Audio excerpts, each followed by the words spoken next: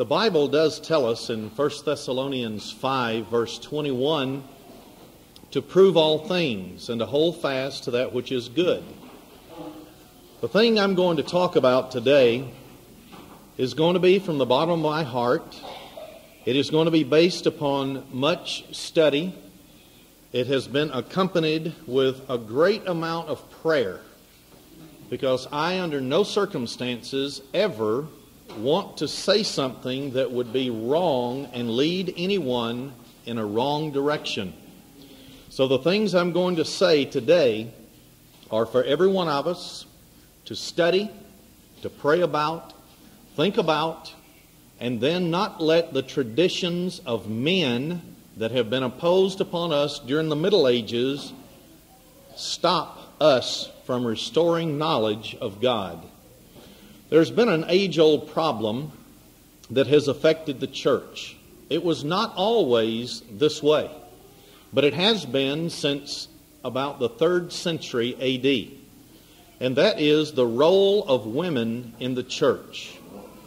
51% of all people on the face of the earth are women. The other 49% are men. Yet on the surface it seems that women, and I'm talking about women in general all over the world, not just in the church, have been relegated to a position of a second-class citizen and a second-class Christian. And I do not feel that that is the way of God. But I wonder why this has happened. I believe that it's because of the tradition of men that's been imposed upon all of us through a system of Satan. I believe that it is Satan's system that has forced this upon the world and upon God's church. In Genesis chapter 1, verse 26 to 28, this is the very creation week in which our Creator knelt down. He literally formed man from the dust of the ground. In verse 26 to 28, and God said, "Let us make man in our image, after our likeness, and let them have dominion." And it goes on and describes how that we were to have dominion or rulership over everything on planet Earth. All things. We were to discover, we were to learn, we were to produce. We were to make the earth a literal jewel based upon all the information that we have learned. Verse 27, so God created man in His own image. In the image of God created He him. Now notice how He identifies the phrase man. Male and female created He them.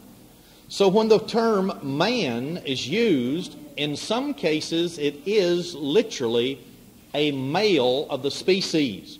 But in many times when He's talking about man, it's talking about mankind, both male and female. Verse 28, and God blessed them, and God said unto them, be fruitful and multiply and replenish the earth and subdue it. So He told them to go on and have dominion or rulership over everything on planet Earth. Now in Genesis chapter 2, chapter 1 is a description of the creation. Chapter 2 is literally telling an additional amount of information regarding chapter 1 and the creation week. Chapter 2, verse 21 to 24. And the Lord God caused a deep sleep to fall upon Adam, and he slept. And He took one of his ribs and closed up the flesh instead thereof. And the rib which the Lord had taken from man made He a woman, and brought her unto the man. And Adam said, this is now bone of my bones, and flesh of my flesh. She shall be called woman, because she was taken out of man. Therefore shall a man leave his father and his mother, and shall cleave unto his wife, and they shall be one flesh. This is nothing more than a description showing that a woman was literally taken from the man. They were to become one flesh, but God also intended the husband and wife to become a working unit, helping each other, and the mini church found in their home, husband, wife, and their children. In Genesis 1, after God had looked down over his creation, everything that he had made, and before he rested on the seventh day, called the Sabbath day, notice what he said about everything that he created in verse 31. And God saw everything that he had made, and behold, it was very good. There was no distinction between male and female. God said everything that he made, both male and female, was very good. Both parties, male and female, were intended for a specific purpose. God made it that way. He did not exclude women when he said everything was very good. God created a woman with the same mental capacities that he did a man. The same capabilities. That women have the same capacity to store and retain knowledge and assimilate it for logical thinking just like a man does. So everything that God made was very good. He simply designed male and female to complement one another and to work with one another to help each other in attaining the kingdom of God. In Genesis chapter 3, we find the deception that finally came in the earth.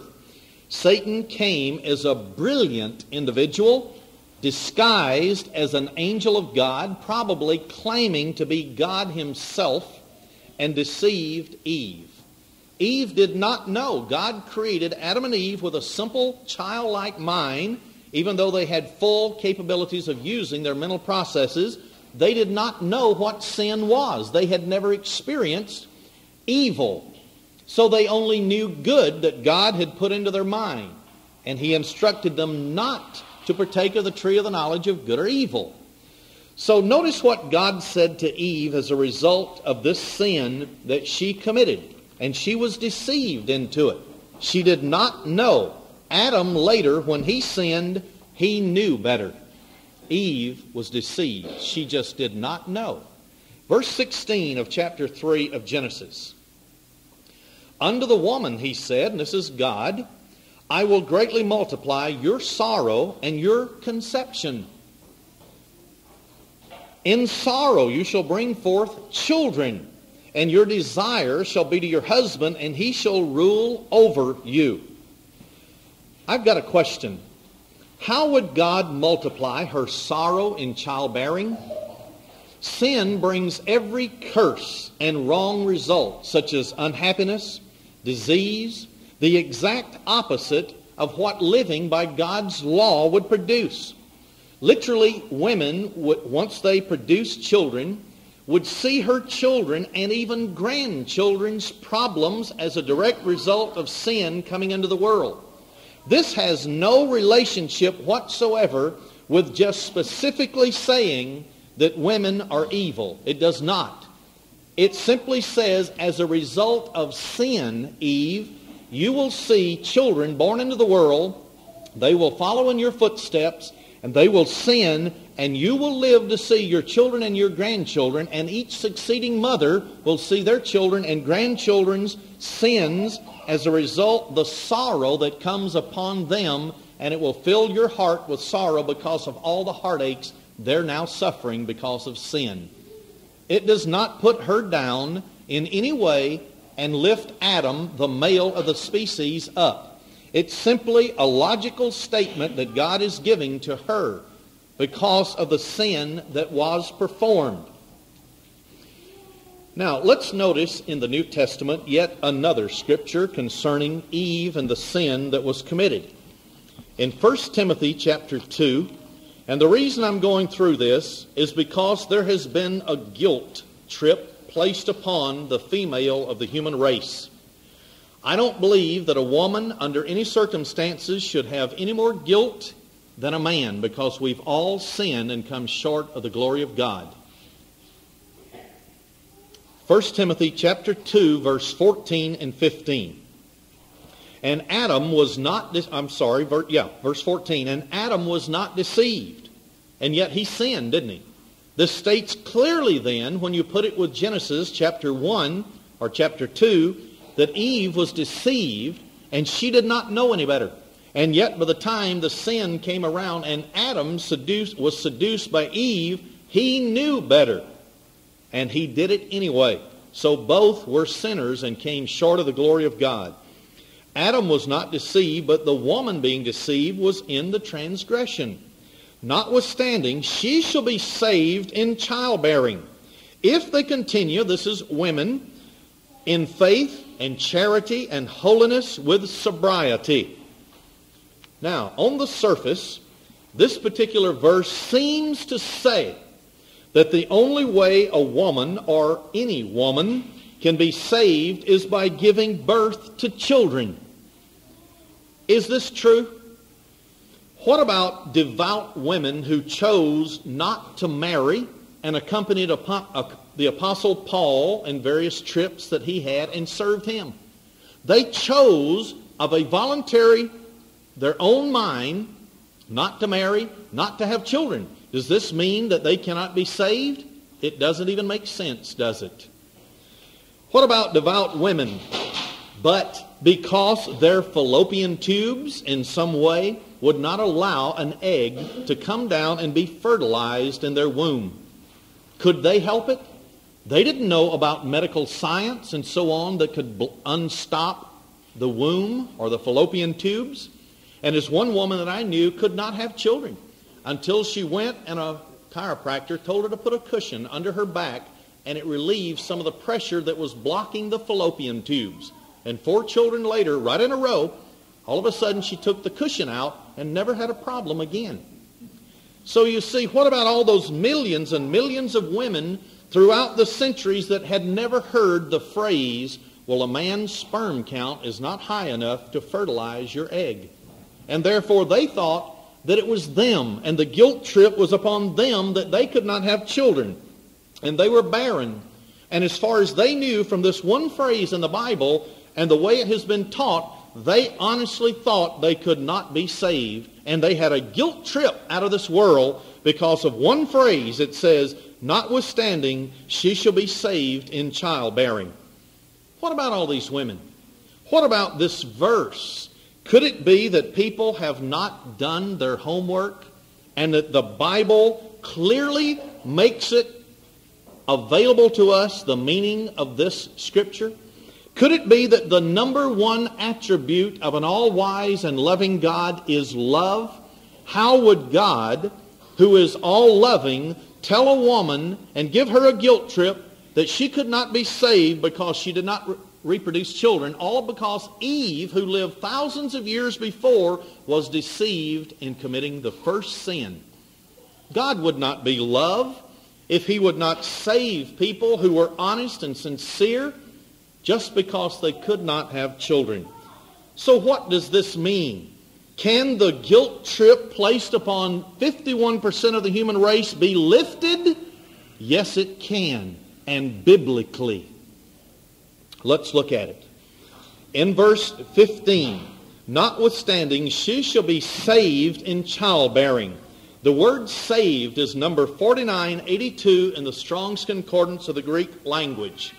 In the Thayer's Greek-English lexicon, and this has in detail the meanings of every Greek word. And if it has more than one meaning, just like the Webster's Dictionary, unabridged, will have up to 10 meanings of some words. So this gives the various meanings. Here are some of the meanings of the word in the Greek language. It means to save, and so the King James translators put in the word saved.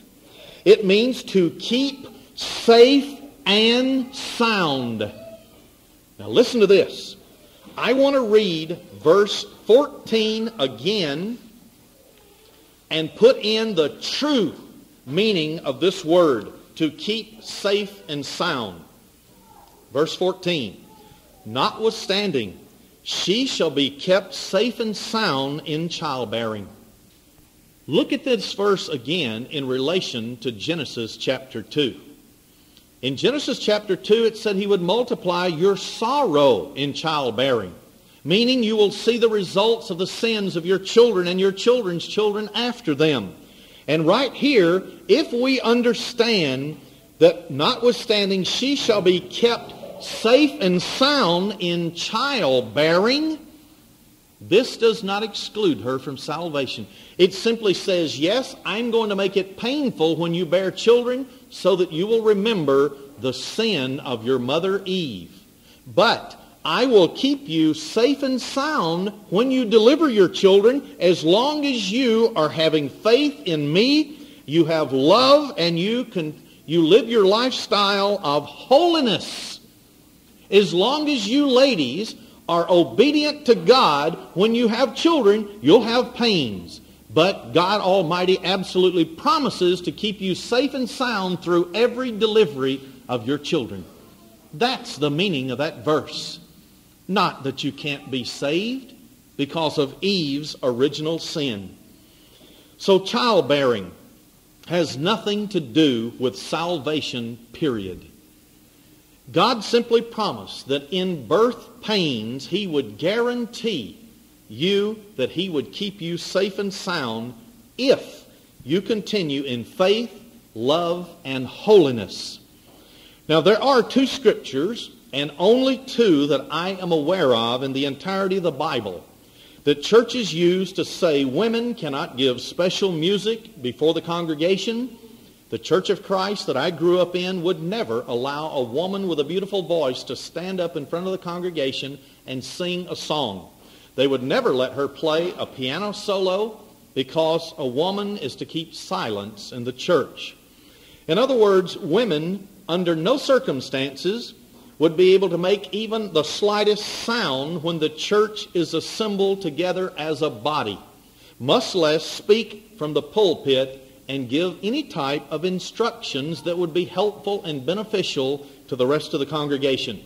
Those two verses are 1 Timothy chapter 2, verse 11 to 13. I'll read them. Let the woman learn in silence with all subjection. But I suffer not a woman to teach, nor to usurp authority over the man, but to be silent, or to be in silence. For Adam was first formed, then Eve. I'm not going to discuss this right now. I'm going to come back to it.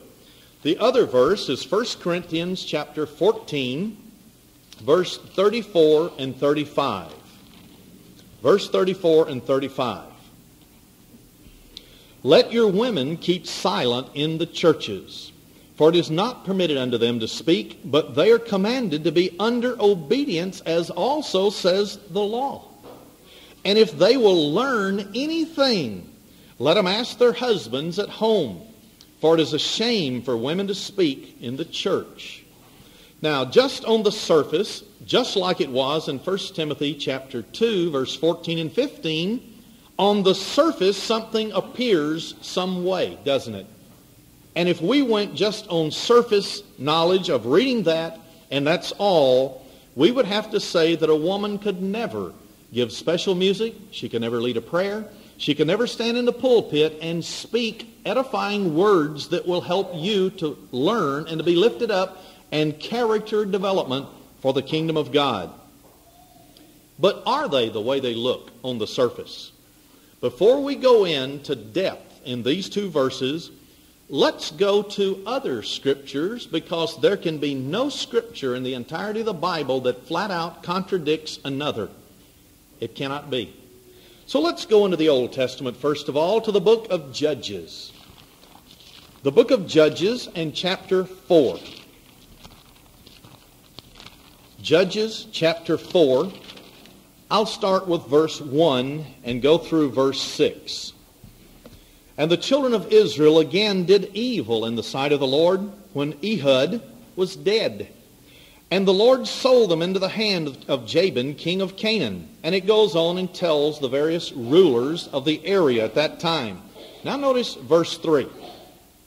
And the children of Israel cried unto the Lord.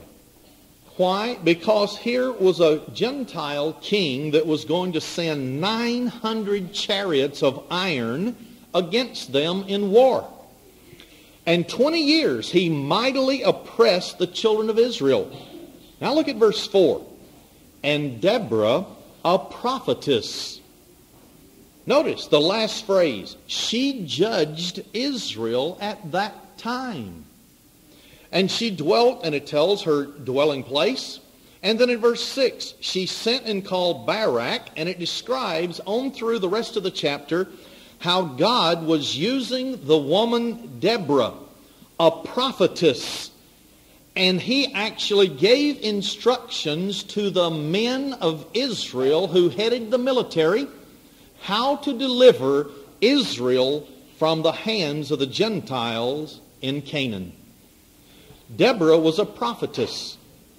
Israel came to her from all over the area for one specific reason. It said she judged Israel. The word judge means make judicial decisions. Just like a judge sitting in the courtroom making judicial decisions in the United States courts system today. This was what Deborah did. She was in the highest authority in the nation of Israel of that day. And notice what else it said. The word prophetess is number 5031 in the Hebrew Strong's Concordance. It only has one meaning and no other. This does not even mean to foretell the future. That's a totally different Hebrew word. This means an inspired woman. God Almighty inspired this woman with His Holy Spirit to lead Israel in that day. There were no men that were willing to take the leadership of a nation of Israel, and Deborah was chosen by God. He inspired her by the Holy Spirit. And the Hebrew word 5031 comes from the root word number 5030, which is an inspired man. It's simply the feminine word for prophet, meaning prophetess. And they heeded her inspiration. They did not deny that the great God, Yahweh of the Old Testament, inspired Deborah, and they heeded her directions, and they won the victory. In 2 Chronicles chapter 34, 2 Chronicles chapter 34, once again it describes God's use of women in the Old Testament.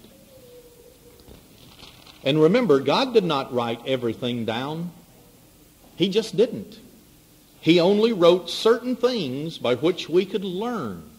In 2 Chronicles 34, I'm going to break in the thought of the chapter. I'll go to verse 20 through verse 28 and summarize certain verses. But the king of Israel once again needed information from God.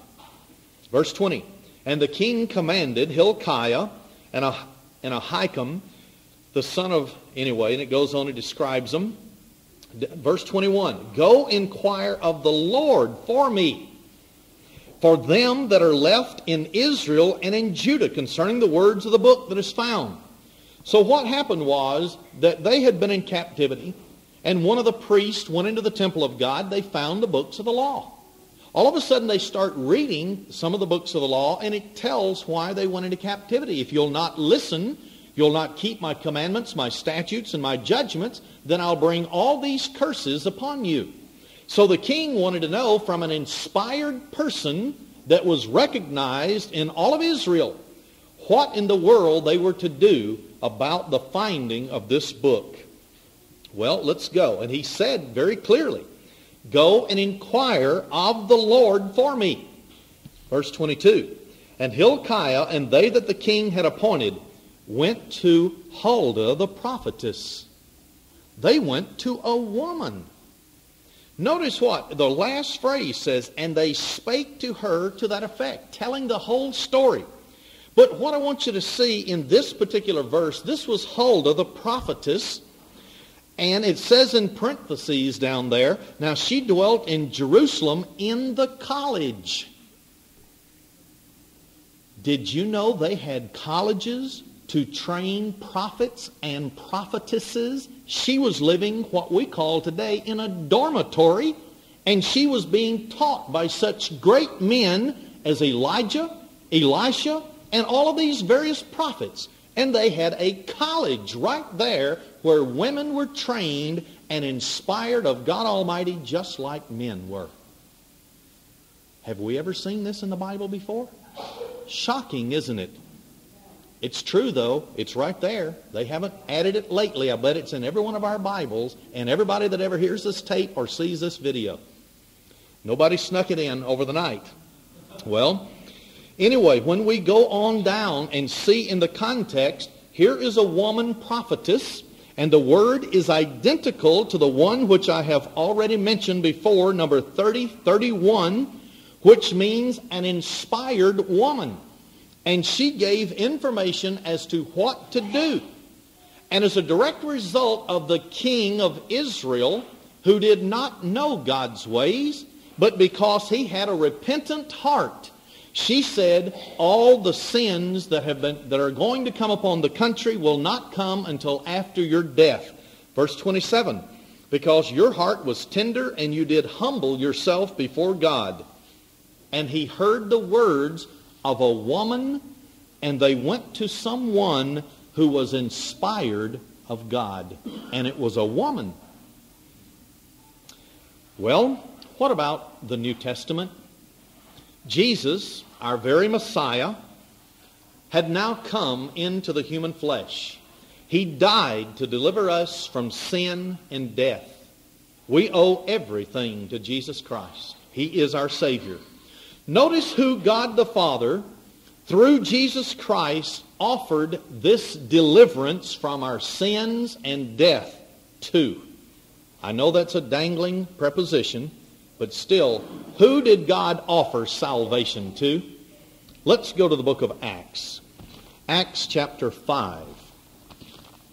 Acts chapter 5. And let's read verse 14. And believers were the more added to the Lord, multitudes, both of men and women. When Jesus Christ crucified was preached, women received Jesus Christ and therefore salvation just like men. Has God changed? No. He's going to save both male and female, and I think we'll understand why before I'm through with this sermon. Chapter 8 of the book of Acts. I want you to notice now who were baptized into the name of Jesus Christ for the remission of all their sins. Not just believed, but were literally baptized. Verse 12. But when they believed Philip preaching the things concerning the kingdom of God in the name of Jesus Christ, they were baptized, both men and women. And I personally have baptized many or most of the women in this congregation. You are a child of God just like your husband, your fiancé, your boyfriend or man friend, or just like your minister.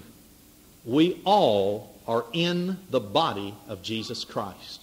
You ladies are not a second-class citizen, and you are not a second-class Christian, and I hope that I would never, under any circumstances, ever give you the feeling personally that you are.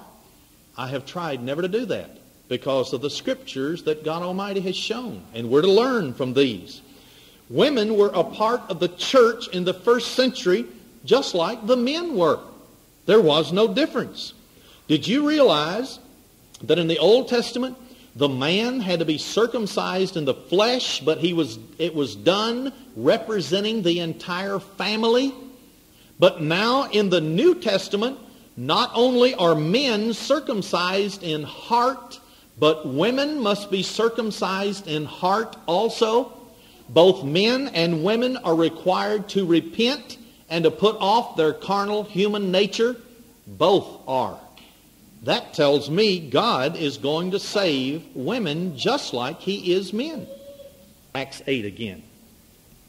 Acts chapter 8, verse 1 to 3. I want you to notice who was persecuted for believing and being baptized into the name of Jesus Christ. Verse 1. And Saul was consenting unto Stephen's death. And at that time there was a great persecution against the church, which was at Jerusalem. And they were all scattered abroad throughout the regions of Judea and Samaria, except the apostles. And devout men carried Stephen to his burial, and made great lamentation over him. Verse 3, as for Saul, see, a miracle hadn't been performed in his life yet. He made havoc of the church, entering into every house. Modern day Nazi Gestapo tactics. Saul got absolute written permission from the Pharisees that rule the temple, and hale men and women committed them to prison. Ladies were put in prison just like men because they accepted Jesus Christ, and they also were baptized into his name.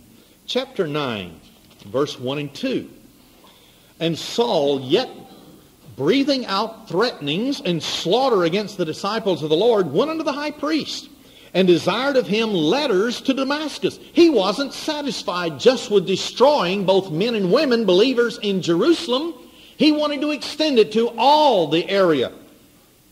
And desired of him letters to Damascus, to the synagogues, that if he found any of this way, whether they be men or women, he might bring them bound unto Jerusalem.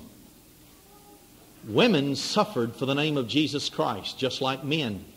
Are women second-class citizens? Not on your life. They have nerve endings, they have feelings, they have emotions just like men, and they suffered and died for the name of Jesus Christ. Women are going to be exalted in the kingdom of God with their new body, just like men are. God guarantees that by his Holy Spirit that's in you. What is a woman's status in the church? And what actions should she be involved in? Let's make sure we look at the Bible and get examples from it. Chapter 9 of Acts, verse 36 and verse 39. Because we must prove all things and hold fast to that which is good. Verse 36, it's talking about a woman by the name of Lydia. Now there was at Joppa a certain disciple named Tabitha, which by interpretation, is called Dorcas. This woman was full of good works and alms deeds, which she did. Notice, she was full of good works toward other people. And she said she did many alms deeds. In other words, alms is giving to the poor. She would make clothes out of her own pocketbook. She would go and buy materials and make people clothes who were poor. Verse 39, she died, and the church was very sorry about it. Then Peter arose and went with them. When he was come, they brought him into the upper chamber, and all the widows stood by him weeping, and showing the coats and garments which Dorcas made while she was with them. So this woman did many wonderful deeds for not only the church brethren, but for poor people. Women can do these things just like a man can. God does not restrict you in any way whatsoever from doing good. To be exact, every single one of us were bought with a price, the body of Jesus Christ, his death, his shed blood, and we are required to do good. That's why Jesus has purchased us, so that we will do good from this day forward. In Romans chapter 16, verse 1 through 3, I commend, this is the Apostle Paul writing to the Roman church, I commend unto you Phoebe, our sister. Here is a woman that Paul is saying, look, I commend this woman to you, which is a servant of the church, which is at Cenchrea, and that you receive her in the Lord as becomes saints, and that you assist her in whatsoever business she has need of you. For she has been a succorer of many, and of myself also. Notice now what this woman has done. It says she has been a servant of the church. And it even identifies the city where she was serving the people. Now, what does the word servant mean? It's number 1249 in the Greek Strong's Concordance. It has several meanings, and every one of these meanings apply. It means that she ran errands. It means that she attended upon people who came into the church. She waited upon people. She served those people. She also was a teacher of the people. And he said, whatever she has need of, you, whether you're male or female in the church here, whatever she asks of you, help her out in the service she's performing. Ladies have an important role in the church of the living God. They're not second-class citizens. God has put authority within the church, and we'll discuss that in a moment. But this woman was a true assistant to the Apostle Paul. And he even instructed other people to assist her and anyone that was with her in Paul's business in the church. In 1 Peter chapter 3, we're going to begin to see what God instructs as far as authority is concerned within the church. This is the key. God has given in the home a certain structure of authority, and it carries right over into the church. There is no difference. In 1 Peter chapter 3, verse 1 through 7, likewise, you wives, be in subjection to your own husbands, that if any obey not the word, they also may without the word be won by the conversation. The actual Greek means conduct, not just talking, but everything you do. From preparing meals, to the way you clean your house, to the way that you rear your children, to the way you work in the fields at that time, because the ladies did go out and work with the men.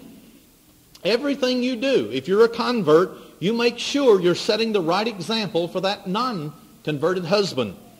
Verse 4, while they, the non-converted, behold your chaste conduct coupled with fear of God. Verse 3, whose adorning, let it not be the outward adorning. In other words, he says, look, you're not to try to look like the local prostitute. No, that's not the idea. You are to be adorned inside. It's an attitude of mind, your character development. That's what you're to show off to your husband.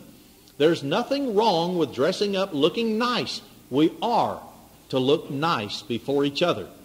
But the heart is what is to reflect our outward appearance. We're to do it because our heart is right before God. Verse 4, but let it be the hidden man of the heart, in that which is not corruptible. Notice what God wants of a lady, of a meek and quiet spirit, which is in the sight of God of great price. And it's after this manner that the holy women of old conducted themselves. Now, the last part of verse 5. Being in subjection unto their own husbands, even as Sarah obeyed Abraham, calling him Lord. That simply meant master, or I recognize that you are the head of the family. It does not mean that men can mistreat their women. All God is doing is giving a responsibility. When you discuss things back and forth in the family, God has placed the man, who is to be the provider mainly for the family, has given a tiebreaker, you might say. When you cannot come or you have a disagreement over something, then God has given the husband the right to break the tie. And the woman is to be submissive in that, unless he asks her to break God's law. If he ever asks you to break God's law, you never have to follow that direction. It's no different before a king or before a ruler. If God says, do something, we are to do it. And he's given the husband the final authority. Verse 7. Likewise, you husbands, dwell with them, meaning your wives, according to knowledge, giving honor unto the wife as unto the weaker vessel. And that's not mentally. That's only we've been given 40% more muscle tissue to be the provider and the workhorse for the family, to provide the living and protect the family. as being heirs together of the grace of life, that your prayers be not hindered. So from this scripture, we've seen that there is authority within the family. God placed the man as a loving authority over the entire family unit. The wife is in second command. She is in authority second to her husband in their mini kingdom. This is not a second-class position at all. It is just a division of authority within the family. She recognizes the dominant role that God has given to the man. If she does that and does not usurp authority over her husband or over the male leadership of the church, she is doing right. She has done nothing wrong. That is what God wants. Let's go to Titus now, chapter 2. Titus chapter 2, verse 3 to 5. Titus chapter 2, verse 3 to 5. The aged women or older women, it doesn't necessarily mean just in number of years, but aged in the faith, those who have been in the church longer than others. The aged women likewise, that they be in behavior as become holiness. Women are to set the example. Not false accusers, not given to much wine, teachers of good things. What did that say?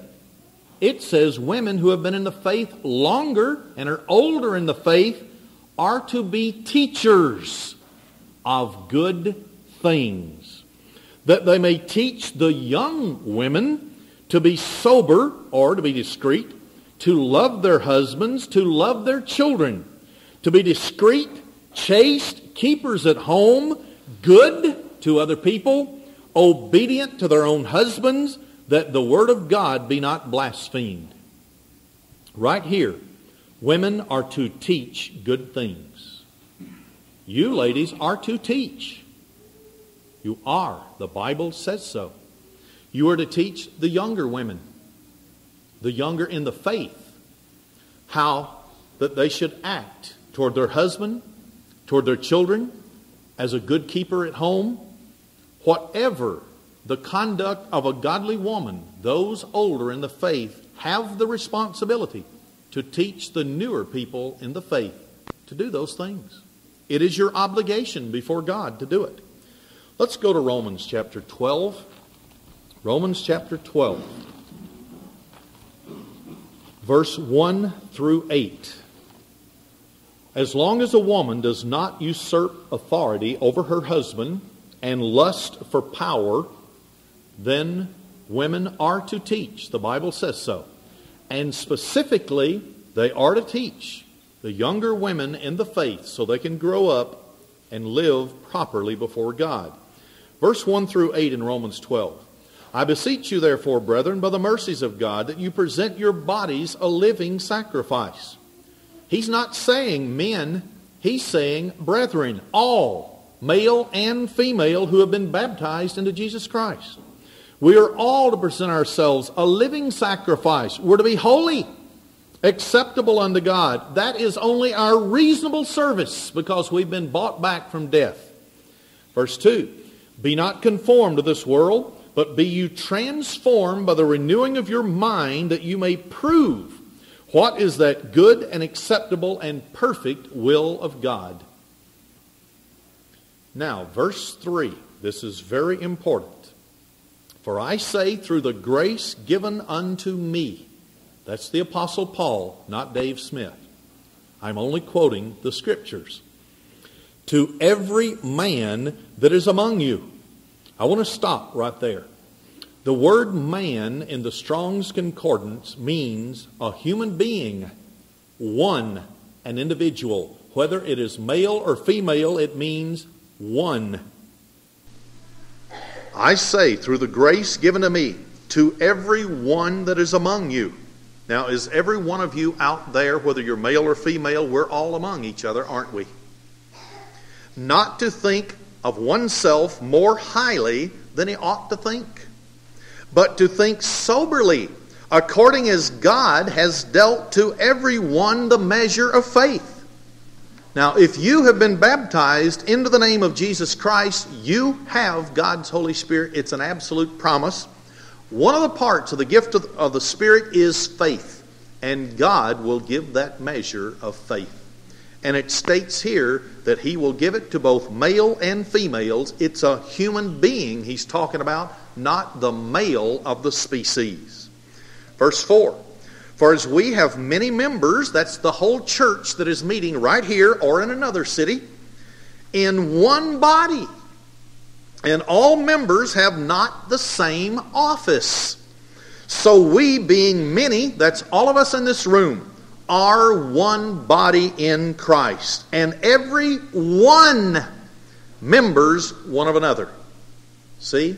It's individual, whether you're male or female. Verse 6.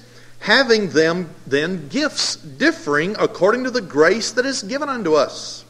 Whether prophecy, and that word means speak under the inspiration of the Holy Spirit, according to the proportion of faith. Verse 7. Or ministry. Or he that teaches on teaching. This is instructing both male and female. Whatever God has given you the capability and the gift for, that is how you're to serve the church. Verse 8. Or he that exhorteth on exhortation. And the pronoun modifies man back in verse 3, which is a human being or one individual. And it is sexless, either male or female. And it goes on and lists all of these various gifts that God gives to people, individuals, whether you're male or female. Then notice verse 9. He says, let love be without dissemination. In other words, no matter what God has given each one of us to do to benefit the rest of the church, love is the overriding factor in everything we do. That's the purpose behind it. Or we should sit down and not say a word or not even serve someone else if it's from a motive that is not love for the benefit of the other person that we're serving. So I want to summarize this now. It lists the various gifts that God has distributed to all those who compose the one body of Jesus Christ. Some gifts listed here are prophecy and teaching. These are for all the church that make up the one body of Jesus Christ. Now I want to go to 1 Corinthians chapter 12. 1 Corinthians chapter 12. I'll do a good deal of summarizing through these particular verses. 1 through 13. Verse 1. Now concerning spiritual gifts, brethren, I would not have you to be ignorant. Then it talks about how we came out of being Gentiles of the past. Then verse 3. Wherefore I give you to understand that no man speaking by the Spirit of God calls Jesus accursed or anathema, and that no man can say that Jesus is the Lord but by the Holy Spirit. Now notice in verse 4. Now there are diversities or different gifts, but the same Holy Spirit. There are differences of ministries. The King James says administrations, and if you have a more expensive Bible, there'll be a number by it, and it corrects it in the center column. It's ministries. This is only one ministry that God is using today. There are others out there, but it's the same Lord. There are diversities of operations. God operates in different ways, but it's the same Holy Spirit that works for the benefit of all of us. Notice now verse 7. But the manifestation of the Spirit is given to every man to profit withal. That is a very jumbled up and hard to understand sentence. We're going to break it down. But the manifestation or the making known of the operation of the Holy Spirit is given. Notice now it says to every man. The word man is number 1533 in the Strong's Concordance, and it literally means to tell one a thing.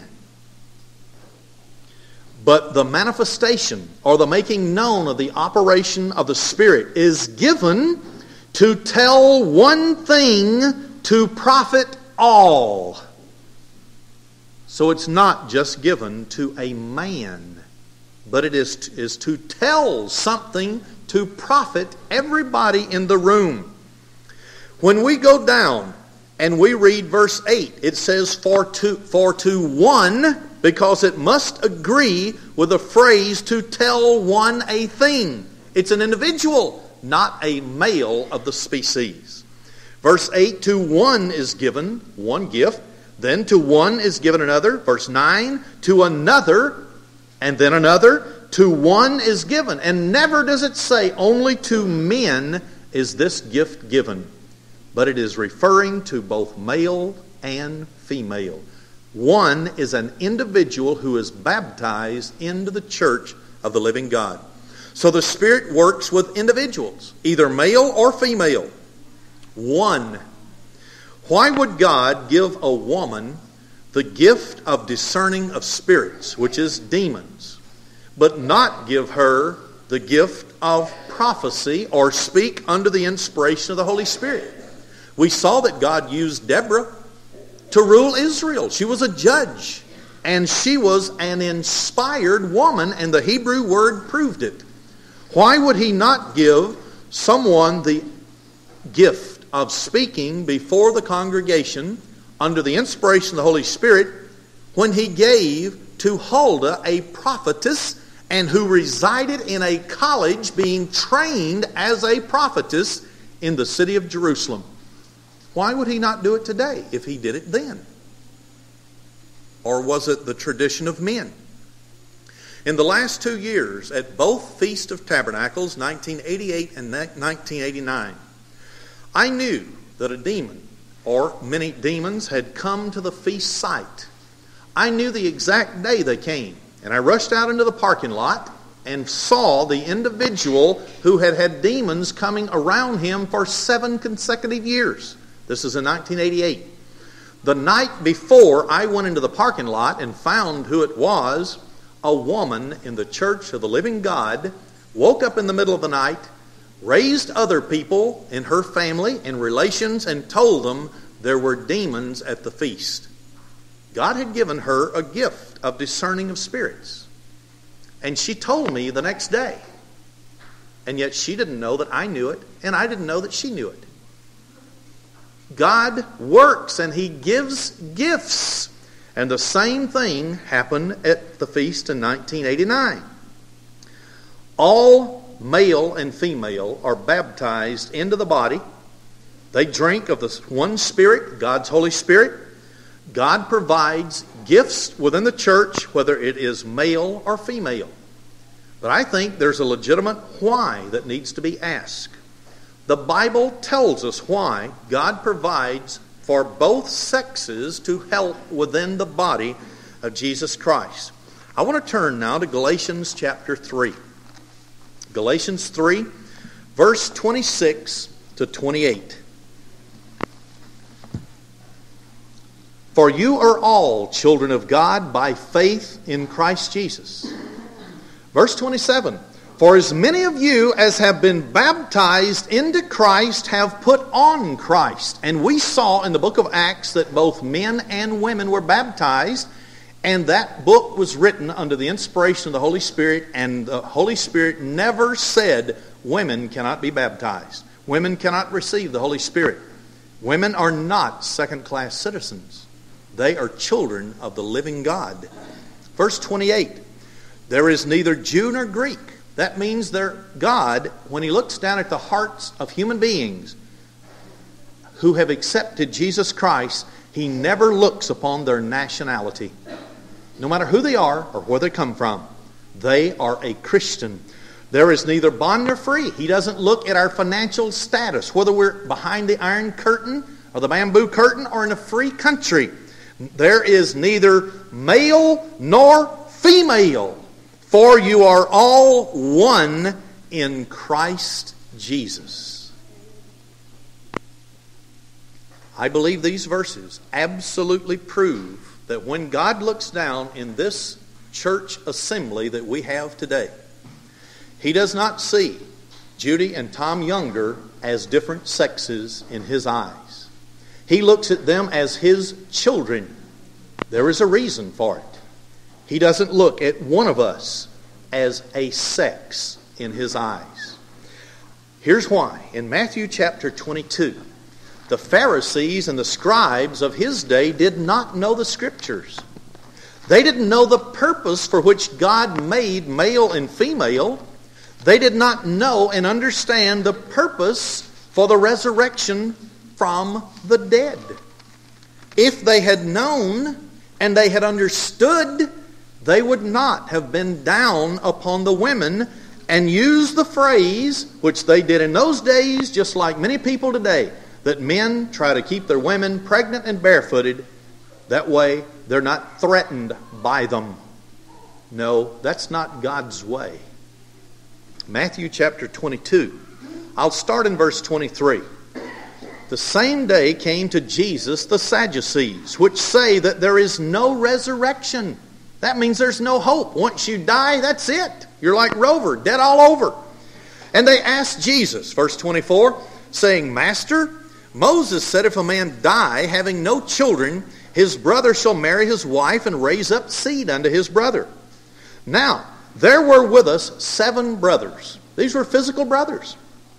And the first, when he had married a wife, well, he died. He became deceased. And having no children or no issue, left his wife unto his brother. Likewise, the second and the third, they all died. All the way down to the 7th, he finally died. And last of all, the woman died also. She outlived them all. Sort of like today. Verse 28. Therefore, in the resurrection, whose wife shall she be of the 7? For they all were married to her. They had sexual relationships with her. They were one in marriage. Verse 29. Jesus answered and said unto them, You Pharisees, scribes, Sadducees, doctors of the law that think you know everything, you do err, not knowing the Scriptures, nor the power of God. For in the resurrection, they, this is men and women, neither marry. Why? Because physical sexes are to reproduce after our kind in this life only. Nor are given in marriage. Sex and the differences in the two today is for a temporary time. Once we receive our new glorified body, there will be no differences sex-wise, male and female. But are as the angels of God in heaven, will not need the reproductive organs of both male and female then, because we'll have everlasting life. But as touching the resurrection of the dead, and he goes on. But the whole point of this is, when we receive our glorified bodies, there will be no need for sex. We'll not depend upon it for reproduction. We will all be kings and priests ruling in God's kingdom. Whether you're male or female, you will all have the responsibility of ruling in God's kingdom. God looks at us as one, not different sexes. But for the present physical body, we have to have certain authority in our meetings. So the book of 1 Corinthians is a very corrective book. This book is not written because the church had it together. No, it was the exact opposite. The book of 1 Corinthians was written because they had little to no knowledge of God's ways, God's purposes. So let's go now and start discovering what women can do in the church that is legal in God's sight. We've already seen some of them can do good things. 1 Corinthians 11, verse 1 through 16. Be you followers of me, the Apostle Paul, even as I am of Christ. He doesn't ask that any of us do anything different than he would do if they believed he was following Jesus Christ. I say the same thing.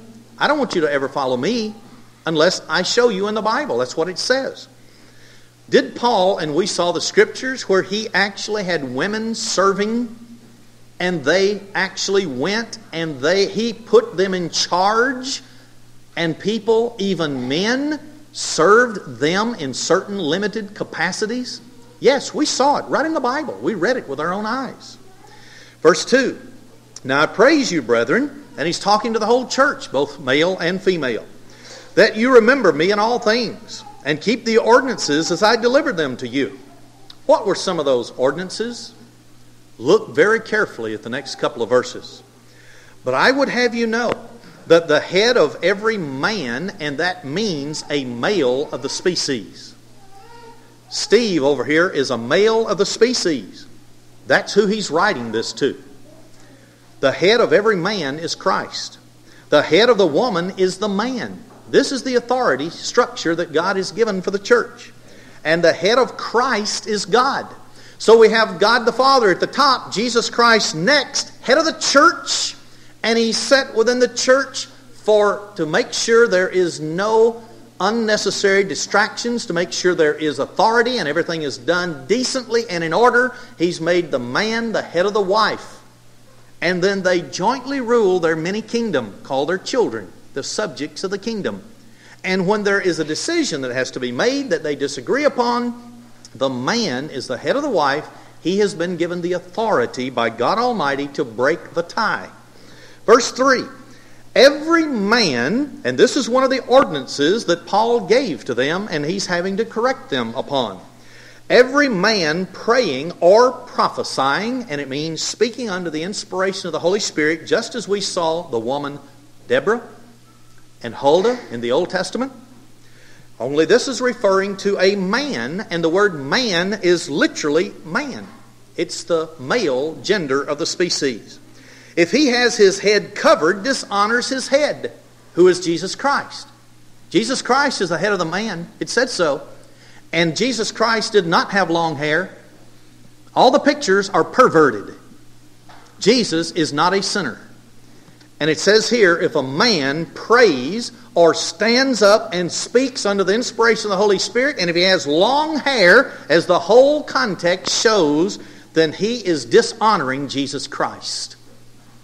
There is no place for a man to have long hair. He can have it styled to look good, but not to look like a woman. Verse 5, remember, this is one of the ordinances that Paul passed on to them. But every woman praying, that prays or prophesies. Now what did the man do? He prayed and prophesied. With her head uncovered. In other words, she has to have a longer hairstyle to show she's under the authority of her head. Dishonors her head. Who is her head? The Bible just said the head of every woman is her husband. So if a woman were to come up here and lead an opening or closing prayer or to give a sermonette, and she didn't have a proper length of hair and style that would fit a woman, she is bringing dishonor before the whole church to her husband. This is the ordinance that Paul laid down in Scripture. And no other Scripture in the Bible can violate this instruction. So is this telling us that a woman cannot pray in church? No, this was addressed to the brethren. And that's both male and female who were baptized into the name of Jesus Christ. Verse 4, for if the woman be not covered, let her also be shorn. In other words, just shave all her hair off. Because it's a shame for a woman to look like a man.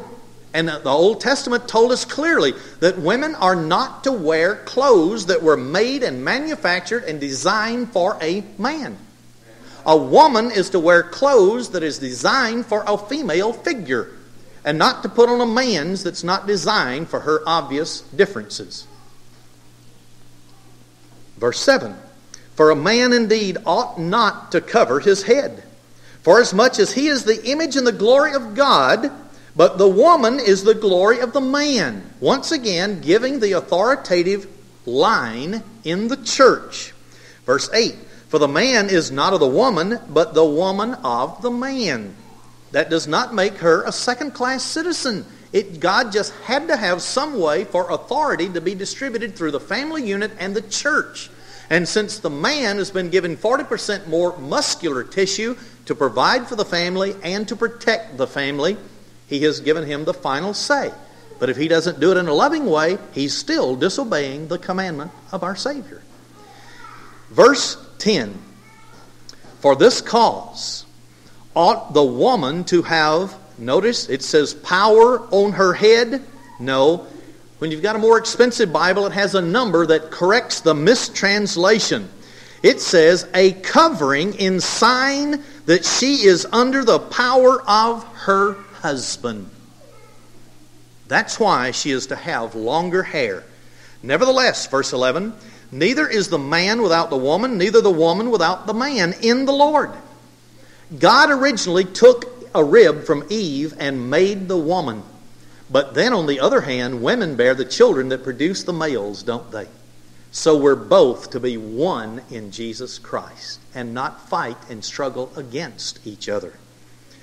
Verse 13, judging yourselves, is it comely that a woman pray unto God uncovered or without her longer hair?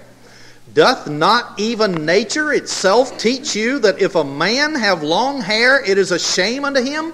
Right there it tells us what he's talking about, this covering, its hair length. But if a woman have long hair, it is a glory to her, for her hair is given to her for a covering, or the actual Greek word is veil. Amen. In the Middle East, the Arabs require many, or they used to, whether they still do, in some of the countries they required women to wear a veil over their face to cover up their face. God doesn't require that. A woman's long hair is her veil, showing she's in submission to her husband and to the male leadership of the church. Notice what it says in verse 16. This is one continuous context. It says, if any man seem to be contentious, well, he's talking about contentious about this doctrine of male or female praying or speaking in church. We have no such custom, neither the churches of God. We're not to argue and fuss. God has made women, He's made men, He's given both the Holy Spirit of God. We are all one in Christ Jesus. But there is authority within the church. Now we're going to identify the two scriptures that is always used to tell women they can never have a part in God's church. Now they can die for Jesus Christ, they can experience torture, but they can never let the gifts that God has given them ever be used. No, that's not fair, and that's not right before God. In 1 Corinthians chapter 14, verse 40, Paul summarizes everything he says in this chapter. Let all things be done decently and in order. So he is correcting a situation that caused turmoil and tumultuous circumstances within the church. Now let's go back in context, realizing that he is correcting a circumstance. Verse 34 and 35. Let your women keep silence in the churches, for it is not permitted unto them to speak, but to be under obedience. Notice the word, they are commanded. That was never in the original text. And if you have a more expensive Bible, it's in italics, showing that it was added by the translators, the good old King James boys, to fit their version of the Bible. Verse 35. As if they will learn anything, let them ask their husbands at home, for it is a shame for women to speak in the church. That sounds like a woman can never speak in the church. Remember, we've been showing authority so far between the husband and the male leadership. But what is this speaking that women are forbidden to do in the church? Is it to pray? When we saw in 1 Corinthians 11 that one of the ordinances that Paul gave to the church was that women could pray and even speak under the inspiration to the rest of the congregation. The word speak in the Greek Strong Concordance is number 2980. It means to utter words, and this same number 2980 is compared to other Greek words that have meanings that talk about individuals speaking. Number 2980 is compared to number 3004, and it says it specifically means, in this context, an extended or random harangue. To boast. In other words, this simply means that a woman cannot come up before the congregation and then she had a disagreement with someone else on a particular passage. So she starts a long, lengthy, haranguing argument to show that she's right and somebody else is wrong. And it also means that she has no right whatsoever to come up here and to be boastful and proud and arrogant before the congregation. She would not be in subjection to her own husband if she did that. This is all this verse is telling women. When 1 Corinthians 11 said you can pray, you can speak to the congregation if God has given you those gifts. But you must be under the authority of your husband and under the authority of the male leadership. You cannot come up here and give a long haranguing argument against what somebody else has already said. If you will learn anything, settle it outside in private. At home, ask your husband. If he can't explain it and straighten it up in your mind, call for the ministry. And they can help to settle it. But you don't use the pulpit to create uproar in the church. Men are not to do that either. But especially it's talking about women, because women are to be under the authority of their husband. Well, this does not forbid a woman who is in submission to her husband and to the male leadership of the church and proves that she is in submission by humility and the way she conducts her life. It does not forbid her from speaking and praying in the assembly of the church of God. Now let's go to 1 Timothy chapter 2. 1 Timothy chapter 2. Verse 11 through 13. Let the women learn in silence with all subjection. But I suffer not a woman to teach, nor to usurp authority over the man, but to be in silence. This is used, and they don't go into the true meaning of all the Greek words, because see, when you translate things from one language to another, sometimes you'll have a phrase in one language and you can't bring that whole phrase over into another. So you take a word that is closest to the meaning of that other language, but it does not always bring over the true meaning.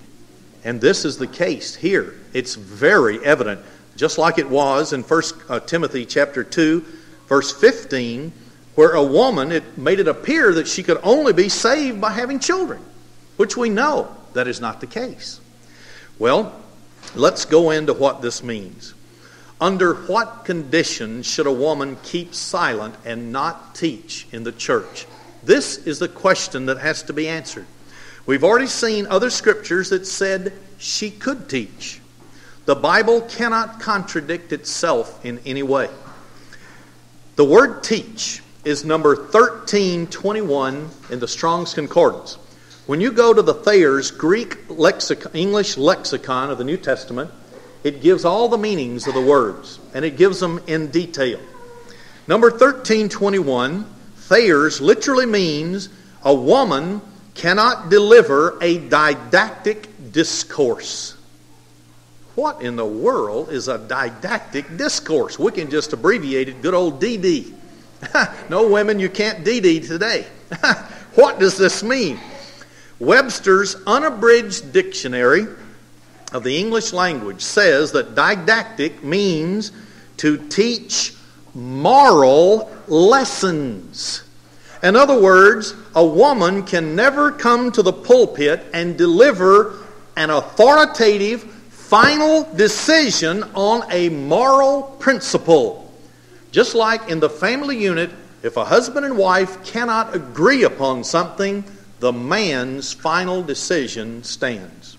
So in the church, if we discuss a moral issue, a woman can never come into the pulpit and give the final, this is it, you must do it decision.